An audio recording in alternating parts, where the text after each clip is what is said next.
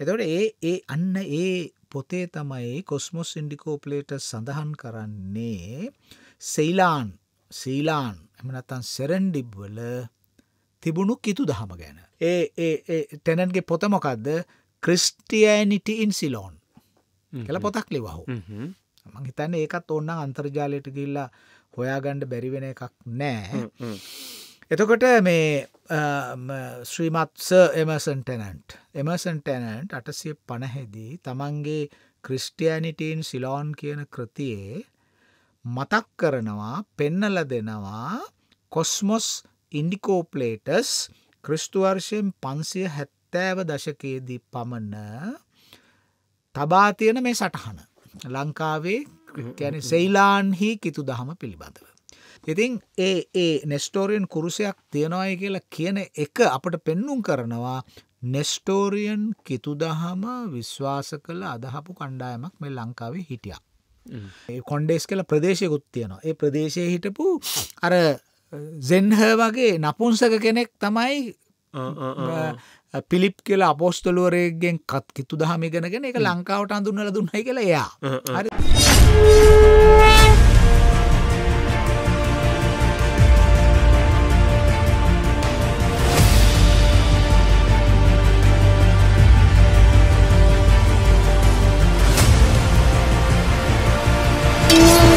Unlimited History අපේ ජාතික කතාව.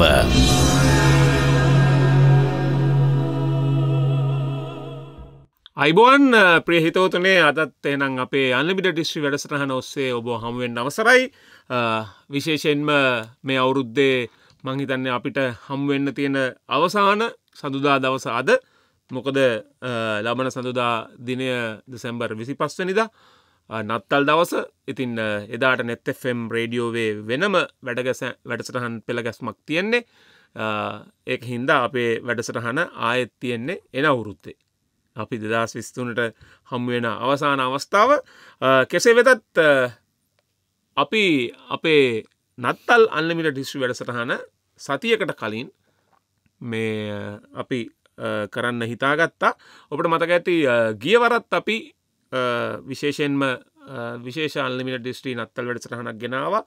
කිතුපත බෙත්ලෙහෙමේ සිදුවෙනකොට ලංකාවේ කොයි වගේ සන්දර්භයක්ද තිබුණේ, මොන රජතුමාද පාලනය කරේ, මොන වගේ හැඩයක්ද ලංකාවේ තිබුණේ කියලා අපි විශේෂයෙන් කතා කරා. ඉතාමත් ජනප්‍රිය වෙලා තිබුණ ඒ වැඩසටහන. ඉතින් ඔබට පුළුවන් අපි අපේ ඩිස්ක්‍රිප්ෂන් එකේ අද ඒ අපේ ගියවර නත්තල් වැඩසටහනත් පළ කරන්නම්. එතකොට ඔබට පුළුවන් ඒ වැඩසටහන ග්‍රහණය කරගන්න. ඉතින් අදත් අපි විශේෂයෙන්ම ලබන සඳුදාවේ එළඹෙන නත්තල ඉලක්ක කරගෙන ලංකාවේ කතෝලික දහම කොයි ආකාරයෙන්ද ව්‍යාප්ත වුණේ, ඒකෙන් ලැබිච්ච බලපෑම, ඓතිහාසික බලපෑම කොයි වගේද කියලා මුල් වටේ සාකච්ඡා කරන්න බලාපොරොත්තු වෙනවා. ඒකම අපි කලින් කිව්වා වගේ අපේ මීට කලින් බෙත්ලෙහෙමේ කිතුපත සිද්ධ වෙනකොට ලංකාව කොයි වගේද කියන වැඩසටහන අපි අපේ ඩිස්ක්‍රිප්ෂන් එකේ පළ කරලා තියෙනවා. මේ ඩිස්ක්‍රිප්ෂන් එක කිව්වම බොහෝ දෙනෙක් තාම ඉතින් අපේ වැඩිහිටි උදවියට එහෙම මේ ඩිවයිස් ලිට්‍රසි එහෙම නැත්නම් මේ උපාංග සාක්ෂරතාවය අපි තාම ඉගෙන ගනිමින් ඉන්නේ. ඉතින් ඒක හින්දා අපි පෙන්වන්නම් අපේ පෙර වැඩසටහන් එක්කම විශේෂයෙන් මේක පැන්නගුණේ අපේ මේ සෙල්ලිපි පාඨමාලාව පිළිබඳව කිව්වම අපේ ඩිස්ක්‍රිප්ෂන් එකේ මේ පිළිබඳව මේ අදාළ දුරකථන අංක එහෙම තියෙනවා කිව්වම ඩිස්ක්‍රිප්ෂන් එකට යන්නේ කොහොමද කියලාත් කීප දෙනෙක් කතා කරලා ඇහුවා. අද අපි අපේ YouTube වැඩසටහනේ මේ පෙන්නනවා. දැන් ඔබ ජංගම දුරකථනයකින් යනවා නම් ඒ වීඩියෝ එක ඔන් කරායින් පස්සේ එතන තියෙනවා පුංචි ඊතලයක් වගේ මේ දැක්වෙන ආකාරයට. ඒක ක්ලික් කරාම අපේ පට්ටන්දරේ තියෙන විස්තර සහිත දෙයක් විවෘත වෙනවා. ඒ තියෙන සම්බන්ධතාව ඔස්සේ ඔබට පුළුවන් ඒ වීඩියෝ වලට පිවිසෙන්න. එහෙමත් නැත්නම් ඒ දුරකථන අංක කොපි කරලා පේස්ට් කරලා ඔබට කෝල් එකක් ගන්නත් පුළුවන්. ලැප්ටොප් වලින් සහ පරිගණක වලින් මේ කම්පියුටර්ස් වලින් ඔබ යනවා නම් එහෙමත් නැත්නම් ස්මාර්ට් ටීවී වල යනවා නම් වෙනත් ආකාරයක් තියෙන කොහොමත් අරකට සමගාමී ආකාරයක් තමයි තියෙන. ඉතින් ඒ දෙකේම නිදර්ශක අපි YouTube බලන අයට පෙන්නුවේ ඔබට ඒ දැනුමත් වර්ධනය කරගන්න අන්ලිමිටඩ් ඩිස්ට්‍රික්ට් වැඩසටහන් විතරක් නෙමෙයි net fm වැඩසටහන් විතරක් නෙමෙයි අනිකුත් වැඩසටහන් වලත් ඒ විස්තර අඩංගු බාහුවම මේ ඔය ආකාරයෙන් ඩිස්ක්‍රිප්ෂන් එකේ පළ කරලා තියෙනවා. ඩිස්ක්‍රිප්ෂන් කියන එකට සිංහල වචනයක් විස්තරය කියන එක වැඩි විස්තර වැඩි විස්තරය වගේ නේද මේ ඉතින් ඒ වැඩි විස්තරය පළ කරලා තියෙනවා මේ ඔබට පුළුවන් බලන්න. ඒකම මේ සෙල්ලිපි පාඨමාලාව අපි මහාචාර්ය රාජ් සෝමදේවයන් විශේෂයෙන් සෙල්ලිපි සාක්ෂරතාවය ඔබේ දියුණු කරන්න වැඩසටහනක් ආරම්භ කරනවා කිව්වම සතියක් ඇතුළත විශාල ප්‍රතිචාරයක් ලැබුණා. ඔව්. ඒකට බොහොම ස්තුතියි. ඉතින් ලබන පෙබරවාරි මාසයේ මුල ඒ වැඩමුළුව ආරම්භ කරන්න වැඩමුළුවනේ පාඨමාලාව ආරම්භ කරන්න එතුමා සූදානමින් ඉන්නවා. ඒකට තරාතිරමක් නැහැ. මේ ඔබට මූලික සිංහල භාෂා අකුරු ලියන්න හුරුවක් තියෙනවා නම් මූලික දැනුමක් තියෙනවා නම් ඒ කියන්නේ නිශ්චිත විභාග පාස් වෙලා තියෙන්න ඕනේ නැහැ. අනිකුත් පුරාවිද්‍යා පාඨමාලා වගේ මේ සාක්ෂරතාවය ලබා ගන්න ඔබට ඕනම කෙනෙක්ට තරාතිරමක් කෙනෙක්ට පුළුවන්. ඒකම පිටරටවල ඉන්න අපේ ශ්‍රී ලාංකිකයෝ බොහෝ දෙනෙක් අපිට කතා කරා මේ පිළිබඳව ඔවුන්ටත් අවස්ථාවක් දෙන්න කියලා. අපි ඒ පිළිබඳව ඒ පාඨමාලාව සකස් වෙලා තින්නේ ඔවුන්වත් තාක්ෂණයේ ඔස්සේ සම්බන්ධ කරගන්න විධික්‍රමයක් පාවිච්චි කරන්න බලාපොරොත්තුවෙන්. ඉතින් ඒ තොරතුරුත් ලබා ගන්න අදාළ දුරකථන අංක දක්වලා තියෙනවා අපි අපේ ඩිස්ක්‍රිප්ෂන් එකේ. අපි අර කිව්ව විදිහට ඩිස්ක්‍රිප්ෂන් එකට ගිහිල්ලා ඒ කටයුතු බලා කියා ගන්න පුළුවන්. එහෙමනම් අද අපේ වැඩසටහනට පිවිසෙමු. අපි මුලිනුත් කිව්වා වගේ අද අපේ මුල් කොටස විශේෂයෙන්ම නත්තල ඉලක්ක කරගෙන තමයි කිතුපත ඉලක්ක කරගෙන තමයි මේ දිගහැරෙන්නේ. ලංකාවට මේ පෘතුගීසි පැමිණීමත් සමග කතෝලික දහම ව්‍යාප්ත වුණා. ඊළඟට ලන්දේසින්ගෙන් විශේෂයෙන්ම ප්‍රොටෙස්ටන්ට් දහම ඕලන්දරේ ප්‍රමාදු දහම ලංකාවේ ව්‍යාප්ත වුණා. ඊළඟට ඉංග්‍රීසින් පැමිණීමත් සමග ඉංගලන්ත සභාව එහෙම නැත්නම් දැන් ලංකා සභාව කියලා හඳුන්වන දහම මූලික වශයෙන් ව්‍යාප්ත වුණා. තවත් ඊට සමගාමීව අපි දන්නවා බැප්ටිස්ට් මෙතෝදිස්ට් වගේ තවත් මේ විවිධ ක්‍රිස්තියානි විවිධ ප්‍රකාශනයන් ක්‍රිස්තියානි දහමේ විවිධ ප්‍රකාශනයන් ලංකාවට අධිරාජ්‍යවාදීන්ගේ පැමිණීමත් එක්ක මේ ලංකාවට පැමිණියා. එහි සුවිශේෂී චරිත තියෙනවා. විශේෂයෙන් කතෝලික දහමට අදාළව අපේ ජුසේවස් පියතුමා ගොන්සාල්වෙස් පියතුමා වගේ චරිත තියෙනවා. අපි දැන් මේ අපේ සමගාමී සාකච්ඡාවෙත් කතා කරලා ඉවරුනේ සහ කතා කරමින් ඉන්නේ ওই සමය පිළිබඳමයි. ඉතින් අද වැඩසටහන ලොකු වෙනස්කමක් නැහැ අපි මේ කතා කරන් යන කාල සමයත් එක්ක නේද සර්? ඔව්. අපි ඉතින් මේ කිතුණු දහම ලංකාවට පැමිණීමත් සමග වෙච්ච බලපෑම සහ එහි ප්‍රමුඛ චරිත පිළිබඳව අද අපේ පළමු වටෙන් කතා බහ කරන්නයි සර් ලෑස්ති වෙන්නේ. අපි එහෙමනම් සාකච්ඡාව පටන් ගමු. ඔව්. ඇත්තෙන්ම අපි මේ දෙසැම්බර් මාසය උදුවප් මාසය බොහෝම සාන්ත පියකරු මාසයක්. සිසිලස දැනෙන මාසයක්. සිසිලස දැනෙන මාසයක්. ඒකම යුරෝපෙත් එහෙමයි සීතකාල ගුණේ තියෙන්නේ. ඒ හිම වැටුණු පරිසරයේ තැන් තැන්වල විදුලි බුබුලු දැල්වෙනවා. ඉතින් හරිම ප්‍රසාදයක් මේ නත්තල් මාසේ ලෝකයේ හැම රටකම බොහෝමයක් රටවල හැම රටකම නෙමෙයි බොහෝමයක් රටවල් වල ඒ බොහොම ආනන්දනීය පරිසරයක් සාමයක් පිළිබඳ පණිවිඩයක් රැව්දෙන මාසයක්. ඉතින් අපේ රටෙත් සැලකිය යුතු පිරිසක් ඉන්නවා ක්‍රිස්තු භක්තික අය විශේෂයෙන්ම මුහුදුබඩ පළාත්වල. ඉතින් ඒ අයත් ඉතාම උත්කර්ෂවත් ලෙස මේ ආනන්ද ජනක කිතු උපත සමරනවා. ඉතින් අත වශයෙන්ම ওই ගවලෙන් හදලා වල්ගල් ගස් හදලා ඒක ඒ අපේ සංස්කෘතියේ තියෙන තව එක පැති කඩක්. දැන් ඒව හදන් නෑ කිතුුණු බැතිමතුන්ම වෙන්න ඔන්න එහෙම නෑ. කිතුුණු බතිමතුන් වෙසක් කූඩු වගේ දේවල් හදනවා වගේම දැන් ඒ හරි ලස්සන්ට මුහු වෙලා තින් මුහවෙලා තියෙන ඒක තමයි ඒක සංස්කෘතිය කැන අපේ සංස්කෘතියට ඒක ඇවිලා නිමග්න වනේ කොහොමද ඒක ඇතුළු වනේ කොහොමද ඒක දේශීය කරණයට ලක්වුණේ කොහොමද කියන එක පිළිබඳ පිටිපස්සේ ලොකු කතාවක් තියෙනවා. ඉතින් අපි දන්නවා මේ මොහොත වෙනකොටත් මේ සමාජය තුළ මේ පිළිබඳව කියන්නේ ක්‍රිස්තියානි ආගම ලංකාවට ලැබුණු හැටි ගැන එහෙම නොයෙක් අදහස් කතා කරන බව අපට පේනවා සමාජ මාධ්‍ය වේදිකාවල අපට එහෙම පේනවා එක එක්කෙනා එක එක අදහස් කියනවා. නමුත් අපට මේ සම්බන්ධයෙන් කරන්න පුළුවන් ලොකුම දේ තමයි ඓතිහාසිකව මේකට එබිලා බලන එක. ඓතිහාසික සාක්ෂිත් එක්ක ලංකාව කවද්ද ලංකාවට කිතුදහම ලැබුණේ කියන කාරණේ. මොකද අපි දන්නවා කිතුදහම ලංකාවේට ආවේනික එකක්වත් ආසියාවේ බිහිවුණු දර්ශනවාදයක් නෙමෙයි. ඒක ආසියාවෙත් එක්තරා කෙරෝලක කෙලවරක. එතකොට ඒක ආවේනික වුණේ ඉන්දිය සාගරයම බෙදා හදාගන්නා ගොඩබිමක එක කෙලවරක බටහිර කරවලේ ජෙරුසලමේ. එතකොට මේ දර්ශනය අපට ලැබුණනේ. එතකොට ලැබුණේ කොහොමද කවද්ද කියන එක පිළිබඳව යම් කිසි මතවාදෝ එක්ක එහෙම නැත්තම් සංශයක් එහෙම නැත්තම් ඒ පිළිබඳ එහෙම එකඟතාවක් නැති අවිනිශ්චිතභාවයක් සමාජයේ තියෙන බව අපට පේනවා මේ නොයෙකුත් දේවල් දිහා බලනකොට මේ සමාජ මාධ්‍යවල තියෙන. ඉතින් ඇත්ත වශයෙන්ම ලංකාවට මේ කිතු දහම ක්‍රිස්තියානි දහම ජේසුස් තුමාගේ දර්ශනය ආගමක් හැටියට ලැබුණේ කවද්ද කියන එක පිළිබඳව පෙන්වන්න අපට මූලාශ්‍රය තියෙනවා.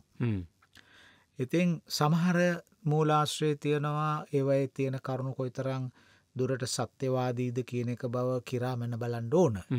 නමුත් අපට පේන හැටියට ලංකාවට කිතුදහම ලැබුණු බව මුලින්ම සඳහන් කරන්නේ කොස්මොස් ඉන්ඩිකෝප්ලේටස් කියන දේශ ගවේශකයා. ඔහු ඇත්ත වශයෙන්ම දේශ ගවේෂකයෙක් විතරක්මත් නෙමෙයි ඔහු ඊජිප්තු ජාතිකයෙක්. ඔහු මුලින් වෙළෙන්දෙක් වගේ හිටියේ පස්සේ ඔහු පූජකයෙක් වුණා. කොස්මොස් ඉන්ඩිකෝප්ලේටස්. එතකොට මේ අපේ පාසල් දරුවන්ටත් මේ නම හුරු පුරුදුයි. මොකද ඔවුන්ගේ ඉතිහාස පොතේ පෙළ පොතේ කොස්මොස් ඉන්ඩිකෝප්ලේටස් ගැන සඳහන් කරලා තියෙනවා. ඉතින් මේ කොස්මොස් ඉන්ඩිකෝප්ලේටස් ක්‍රිස්තු වර්ෂයෙන් 572 සහ ක්‍රිස්තු වර්ෂයෙන් 565-572 අතර කාලේ වගේ තමයි මෙයා හිටියේ. ඒ කියන්නේ ක්‍රිස්තු වර්ෂයෙන් 6 වෙනි සත වර්ෂයේ පමණ. එතකොට මේ කොස්මොස් ඉන්ඩිකෝප්ලේටස් විසින් තබපු වාර්තා ඔහු තමන් දැකපු දේවල් අහපු දේවල් ගැන ඔහු ලිව්වා. ඒක තමයි ඒ ග්‍රීක රෝම සංචාරකයන්ගේ පුරුද්දක් වුණේ. එතකොට කොස්මොස් ඉන්ඩිකෝප්ලේටස් විසින් ලියන ලද කෘතිය හඳුන්වන්නේ ක්‍රිස්ටියන් ටෝපොග්‍රෆි. ක්‍රිස්තියානි බුහුම විෂමතාව. ටෝපොග්‍රෆි කියන්නේ බහු විෂමතාවනේ. කියන්නේ එයාට උවමනා වුණේ ක්‍රිස්තියානි දහම තියෙන ප්‍රදේශ ගැන ලියන්න. එතකොට මේ ක්‍රිස්ටියන් ටෝපොග්‍රෆි කියන පොත ඔහුගේ ලියවිල්ල ප්‍රකාශයට පත් වුණා. ඔය රෝමේ ජස්ටීනියන් කියන අධිරාජයාගේ කාලේ ඒක ප්‍රකාශයට පත් වුණා. එතකොට ඒ පොතේ තමයි කොස්මොස් ඉන්ඩිකෝප්ලේටස් සඳහන් කරන්නේ සීලාන් එහෙම නැත්නම් සෙරෙන්ඩිබ් වල තිබුණු කිතු දහම ගැන. එතකොට දැන් බලන්න අපිට දැන් මේක සඳහන් දැන් ඕනනම් කෙනෙකුට කොස්මොස් ඉන්ඩිකෝප්ලේටස්ගේ කෘතිය මුද්‍රණේ තියෙනවා. අන්තර්ජාලෙත් මං හිතන්නේ තියෙනවා. අන්තර්ජාලෙත් ඇති. හරිද? එතකොට ඔය නමින්ම සර්ච් කරලා බලන්න පුළුවන්. ඊළඟට මේ හැබැයි තවත් මේකට මූලාශ්‍රයක් තියෙනවා. කොස්මොස් ඉන්ඩිකෝප්ලේටස් තමන්ගේ ක්‍රිස්ටියන් ටෝපොග්‍රෆි කියන කෘතියේ ලංකාවේ කිතුදහම පැවැත්ම පිළිබඳව කරපු සඳහන පසු කාලයක ශ්‍රීමත් එමර්සන් ටෙනන්ට් අපි දන්නවා ක්‍රිස්තු වර්ෂයෙන් 1850දී ලංකාව ගැන ලිව්වා සර් එමර්සන් ටෙනන්ට්. හරිද? ඒ ටෙනන්ට්ගේ පොත මොකද්ද? ක්‍රිස්ටියානිටි ඉන් සිලෝන් කියලා පොතක් ලිව්වා. මම හිතන්නේ ඒකත් ඕනනම් අන්තර්ජාලයට ගිහිල්ලා හොයාගන්න බැරි වෙන එකක් නෑ.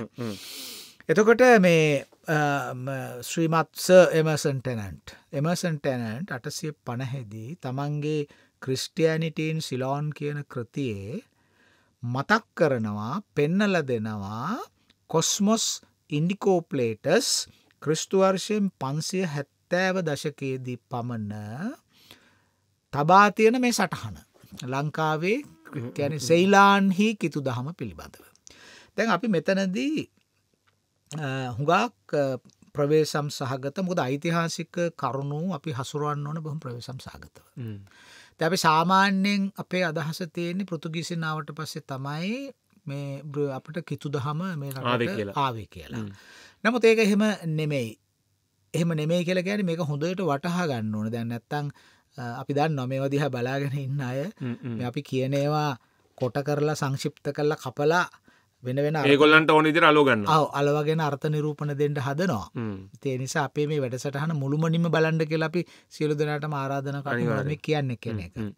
දැන් මේ කොස්මොස් ඉන්ඩිකෝප්ලේටස් නුවන් ලංකාවේ කිතු දහම තිබුණයි කියලා කියන එක වරදවා වටහා ගන්න උවමනා නැහැ. ඒ කියන්නේ ලංකාවේ කිතු දහම ස්ථාපනය වෙලා ඒක ඉදිරියට අරන් යන මේ අද වගේ එහෙම සම්ප්‍රදායක් තිබුණා කියලා නෙමෙයි කොස්මොස් ඉන්ඩිකෝප්ලේටස් කියන්නේ. ඒ කියන්නේ අර සරලව කිව්වොත් කිතුණු ශාසනයක් තිබුණා කියන එක නෙමෙයි. නෑ එහෙම එකක් නෙමෙයි. ඒවා සංස්ථාපිත එකක් තිබුණා කියන එක නෙමෙයි. නෑ. ඒක ඔහු ඉතා පැහැදිලිවම ඔහු කියනවා ඒක. ඉතා පැහැදිලිවම ඔහු කියනවා. එහෙනම් මොකද්ද මේ කොස්මොස් කියන්නේ?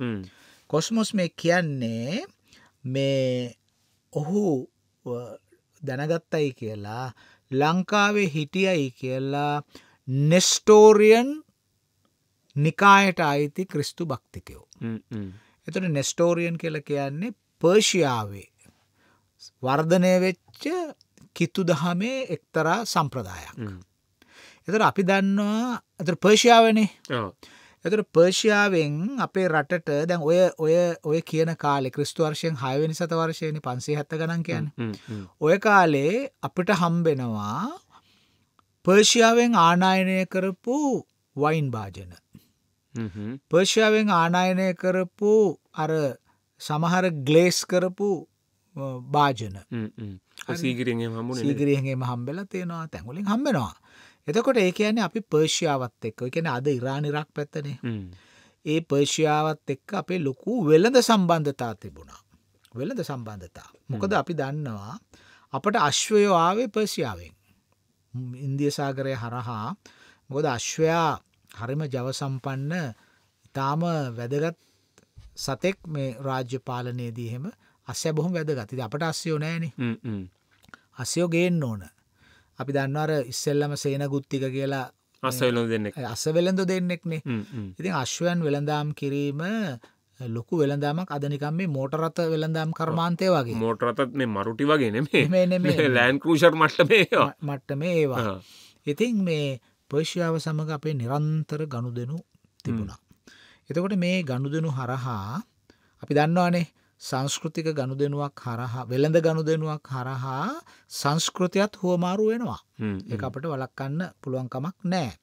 එතකොට මේ පර්ෂියාවේ ඉඳලා ආපු නැව්වල, මේ පර්ෂියාවේ ඉඳලා ආපු මිනිස්සු, වෙළෙන්දෝ මේ අය අතර මේ නෙස්ටෝරියන් සම්ප්‍රදායට අයිති අය හිටිය බව අපට පේනවා මේ කොස්මොස් කියන විස්තරේ අනුව. එතකොට මේ කොහොමත් ඔය නෙස්ටෝරියන් ආගම මේ පර්ෂියාවේ සහ සුළු ආසියාවේ ප්‍රචලිත වෙලා තිබුණා. ඇත්තෙම කියනවා නම්. එක විදිහකට ඒකට ආభాසය ලැබුණේ අර බයිසන්තියන් ක්‍රිස්තියානි සම්ප්‍රදායෙන්. ඉතින් ඒක වෙනමම සාකච්ඡා කරන්න ඕන කාරණයක්. මේ ඊළඟට කොස්මොස් සඳහන් කරනවා මේ ලංකාවේ හිටපු මේ නෙස්ටෝරියන් කිතු දහම අදහන ජනකණ්ඩායම ඒගොල්ලෝ අයිති කියලා මේ එපිස්කෝපල් චර්ච් කියන වචනේ සඳහන් කරනවා. එපිස්කෝපල් චර්ච් එපිස්කෝපල් පල්ලිය එපිස්කෝපිත ඔයගේ සමාන වචනයක් තිනවා සිංහල මට හරියට මතකන හරි අන්න එතකොට මේ එපිස්කෝපල් චර්ච් කියන එක බැලුහම ඒක ටිකක් අර ඇංගලිකන් කියලා අපි කියන්නේ ඒ ඇංගලිකන් ප්‍රොසෙස්ට ඒකට සමාන එකක් ගැන අර ඉංගලන් සභාව කියන එක නෙමේ නෙමේ ඒක නෙමේ මේ කියන්නේ ඒක නෙමේ අර ඇංගලිකන් කරන වගේ වෙච්ච එකක් එහෙම එකක් ඒ කියන්නේ ක්‍රිස්තුස් වහන්සේගේ මූලික දර්ශනය කියන එක අපි දන්නවනේ එහෙම නෙමෙයි දැන් කාලයක් යනකොට ඕනම දර්ශනවාදයක් ඕනම විශ්වාස පද්ධතියකට නොයෙක් දේවල් එකතු වෙලා ඒවා සමා කාලීන සමාජ දේශපාලනයත් එක්ක ප්‍රතික්‍රියා කරනවානේ ප්‍රතික්‍රියා කරලා ඒවට නව අරුත් ගොඩනැගෙනවා ඊළඟට විධ රටවල්ලට ගියන් පස දැන්වගේ සම්බන්ධතා නෑන දැන් ග්‍රීතෝසොඩොක්ස් වගේ සභාවක් නිර්මාණය උනේ දුරස්ථී කරණය හින්දමයි පාපතුමත් එක සම්බන්ධකන් තියාගන්න බැරි වුණා ඒකින්ද ඔවුන් වෙනම නායකත්වයක් පිටෝ ගත්තා ඔව් එතකොට ද ඒ වගේ නොෙක් වෙනස්කං ඇති වෙනවා නොෙක් වෙනස්කං ඇති වෙනවා එතකොට දැම් බලන්ඩ මේ මෙහෙම තිබ්බයි කියලා කියන්න ද මෙ සාහිත්‍යමන කෙනෙක් අහන්න පොලති කොස්මොස් ඉන්ඩිකෝපලේට සොහම කිව්වයි කියලා දැවක ඇත්තත්ද මොකද මේ වගේ අදහස් වලට කැමති අය වගේම අකමැතියත් අපේ සමාජය ඉන්නවා. අපි කවුරු කැමති වුණත් කවුරු අකමැති වුණත් අපි කියන්නේ මේ ඉතිහාසය තුළ තියෙන දේ එය එසේම පවතිනවා. එතකොට මේ නෙස්ටෝරියන් අදහස ඒක පුරාවිද්‍යාත්මකවත් පෙන්වන්න පුළුවන් විදිහක් තියෙනවානේ. දැන් අනුරාධපුරයෙන් හම්බුණානේ නෙස්ටෝරියන් කුරුසයක් සහිත කොටපු ගලක්. අනුරාධපුර කෞතුකාගාරය තියෙනවා. තියෙනවා. ඒකේ අපි පිටපතක් හදලා ගාල්ලේ කෞතුකාගාරෙත් තියෙනවා, මුහුදු කෞතුකාගාරේ. ඉතින් වාර්තා වෙනවා තැන් තැන් වල එහෙම නෙස්ටෝරියන් කුරුස 3ක් වාර්තා වුණයි කියලා. නමුත් අපිට පැහැදිලි එකක් තියෙනවා. මේ පුරාවිද්‍යාඥයෙක්ම සොයාගත් එකක්. ඉතින් ඒ නෙස්ටෝරියන් කුරුසයක් තියෙනවායි කියලා කියන එක අපට පෙන්නුම් කරනවා නෙස්ටෝරියන් කිතුදහම විශ්වාස කළ අදහපු කණ්ඩායමක් මේ ලංකාවේ හිටියා. එතකොට මේ අය පර්ෂියාවට දැන් නෙස්ටෝරියන් සම්ප්‍රදාය පර්ෂියාවට සම්බන්ධ නිසා ඉතින් ඔවුන් මෙහි සිටීම පර්ෂියන්වරු මෙහි සිටීම අතිශය ස්වභාවිකයි. ඒ වගේම ඒ පර්ෂියන්වරු අතර නෙස්ටෝරියන් කිතුදහම වැළඳගෙන එය විශ්වාස කළ අය සිටීමත් අතිශයෙන් ස්වභාවිකයි. එතකොට මෙහිදී අපි තමහර සඳහන් කරන්න ඕන දෙයක් තමයි මේ කොස්මොස් ඉන්ඩිකෝපලේටර්ස් ඉතා පැහැදිලිව සඳහන් කරනවා මේ නෙස්ටෝරියන් කිතුදහම අදහන විශ්වාස කරන සුළුතර ජනකණ්ඩායමක් ලංකාවේ හිටිය අය ඔවුන් විශේෂයෙන්ම ලංකාවේ උතුරු පළාත හා නැගෙනහිර පළාතටයි සංකේන්ද්‍රණය වෙලා හිටියේ කියලා. හරි. ඒකෙනුත් අපිට පේනවා මොවුන් වෙළඳාම සම්බන්ධයෙන් තමයි වරායවල් තිබුණේ මේ පැතිවල තිබුණානේ. ඉතින් ඒ නිසා මොවුන් මේ මන්නාරම පැත්තෙත් ඉන්න ඇති. හරි. ඒක අදහස් කරන උතුර කියන්නේ උතුරටනේ අදායතනේ මන්නාරම. උතුරු පළාතේ නැගෙනහිර පළාතේ තමයි මේක මේ සංකේන්ද්‍රණය වෙලා තිබුණේ කියලා කොස්මොස් තව විග්‍රහයක් දෙනවා. මේ අය මේ නෙස්ටෝරියන් කිතුුණු භක්තිකයෝ ලංකාවේ ක්‍රියා කළයි කියලා සමාජ යුක්ති විනිශ්චයකරුවන් හැටියට. සාධහරණය දැව සමත මණ්ඩල වගේ සමතම එකැන ඒක එහෙම යා කියන්න ඇත්තේ අර බහුතරයත් එක්ක සංසන්ධනය කරන්නකොට මේ අයගේ තියෙන දැන් ක්‍රිස්තුස් වහන්සේ සාමයනේ ලෝකෙට කිව්වේ සාධාරණත්වයේ සාමය හැම ශාස්ත්‍රවරයෙක්ම ඒක තමයි කියන්නේ. ඉතින් මේ නත්තල් සමයේ අපි මේක විශේෂයෙන් මතක් කරන්නේ උන්වහන්සේත් මේ සාමය හා සාධාරණය ගැන තමයි කිව්වේ. ලෝකේ බිහුණු ශාස්ත්‍රවරු චින්තකයෝ හැම කෙනෙක්ම මේ සමාජය ගොඩනගන්න සමාජයට අමතක වෙලා තියෙන සමහර දේවල් නැවත මතක් කරලා දීලා ඒවා ළඟා කරගන්නේ කොහොමද කියන එකට අවශ්‍ය කරන අභ්‍යාස මාලාව නිර්දේශ කළා. එහෙම තමයි මේ සමාජයක් ඉදිරියට ගෙනියන්න ඒගොල්ලෝ කටයුතු කළේ. එතකොට මේ අර ඇයි මේ කොස්මොස් මේක සඳහන් කරන්නේ ඔවුන් සමාජයේ යුක්ති විනිශ්චය කරන කොටසක් හැටියට කරයි කියලා ඒගොල්ලෝ සාමය පතුරවන්නන් හැටියට පෙනී හිටියයි. ඒක තමයි මේ කොස්මොස් අදහස් කරේ. එහෙම නැතු මේ වාඩි වෙලා යුක්තිය පසෙදලා නඩු හැව්වා කියන එක නෙමෙයි. ඔහු එකෙන් අඟවන්න උත්සාහ ගත්තේ මේ ඔවුන් සාමකාමී පිරිසක් කියන එක කතා කරන්න. ඒ විතරක් නෙමෙයි නුවන් අපිට මෙහිදී වැදගත් වෙන කාරණයක් තමයි කොස්මොස් සඳහන් කරලා තියෙනවා ඒ අය එහෙම හිටියට මේ රටේ රජු සහ අනිත් අය වෙන ආගමක් තමයි ඇදහුවේ කියලා. ඒ කියන්නේ බුදු දහම. හරි. ඒක නොකිව්වට අපි දන්නවානේ අපේ ඉතිහාසය තුල. ඒක දන්නවා. ඉතින් ඒ නිසා මේ වැඩසටහනට සවන් දෙන අපේ හිතවත් ශ්‍රාවකයන්ගොත් අපි ඉල්ලා හිටින්නේ අපි උත්සාහ ගන්න නෑ 6 වෙනි සතවර්ෂයේ ක්‍රිස්තියානි දහම මේ රටේ තිබුණ අය කොටසක් හිටිය අය ඒක කියන්න අපිට මහ චකිතයක් තියෙනවා අය ඒ නිසා අපි ඊට පස්සේ කියනවා අය ඔක්කොම කට්ටිය බුද්ධ ආගමේ තමයි අනිත් කට්ටිය කියලා. එහෙම එකක් නෑ. හරි. මොකද පණ්ඩුකාභය රජතුමාගේ කාලෙත් මේ රටේ නොයෙක් අදහස් දරන ආගමික නිකායන් හිටියා, බ්‍රාහ්මණයෝ හිටියා. පණ්ඩුකාභය රජතුමාට ඉගැන්වුවේ පණ්ඩුල බ්‍රාහ්මණයා කියලා කියනවානේ. අපි දැන් ඔය බමුණු මත කියලා කියන්නේ. බමුණු මත කියලා කියන්නේ. එතකොට ජෛනයෝ හිටියා. ජෛන කියන්නේ නිගණ්ඨය. හරි. හරි.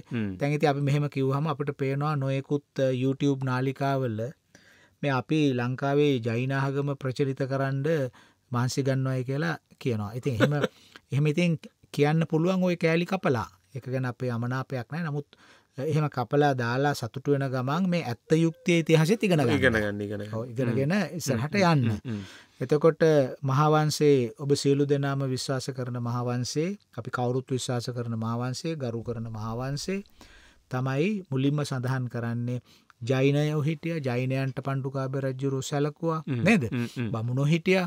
ආජීවකයෝ හිටියා.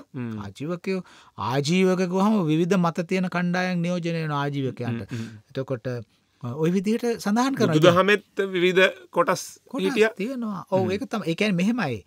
මේ අතිශය සංකීර්ණ වෙළඳ මාර්ග වැටලා තියෙන ඉන්දිය සාගරේ උපාය මාර්ගයක තැනක පිහිටපු අපිට පුළුවන්ද ලෝකේ තියෙන කිසි දෙයක් මේ රටට එන්න එපා කියලා දොරවල් වහගෙන ඉන්න. එහෙම කරන්න බෑ. මේ ශ්‍රී ලාංකේය සංස්කෘතිය, මේ අපේ රටේ සංස්කෘතිය මෙච්චර ආනන්දජනක තමත්දාරක වෙන්න, අපේ භාෂාව මෙතරම් සජීවී විදිහට වර්ධනය වෙන්න ඒකට හේතු වුණේ අපි ලෝකයේත් එක්ක ගනුදෙනු කරලා ලෝකයේත් එක්ක සමාන්තරගත වෙලා අපි හරිම ආනන්දනීය සංස්කෘතියක් නිර්මාණය කළා. අපේ මුතුන් මිත්තන්ගේ. ඒ නිසා දැන් බලන්න මේ අපි මේ අද කතා කරන්නේ මේ මුල් කොටසේදී ක්‍රිස්තියානි ආගම ගැන. ඉතින් මේ ක්‍රිස්තියානි ආගම නිසා මේ අපේ සංස්කෘතිය ශ්‍රී ලාංකේය සංස්කෘතිය ගැන සමස්තයට කොච්චර පාට වැටිලා තියෙනවද ඒක නේ? කොච්චර පාට වැටිලා තියෙනවද නේ? ඒ සම්බන්ධයෙන් තියෙන රස කැවිලි තියෙනවා. අපි දන්නවනේ පල්ලියක මංගල්‍යයක් වුණාම මෙහෙම මීගම්මුව පැත්තේ බෝලවලාන පැත්තේ නේද? අල්ලුවා නොයෙක් හැම જાති කළුදොදොල් ඒක සංස්කෘතියක් නේ.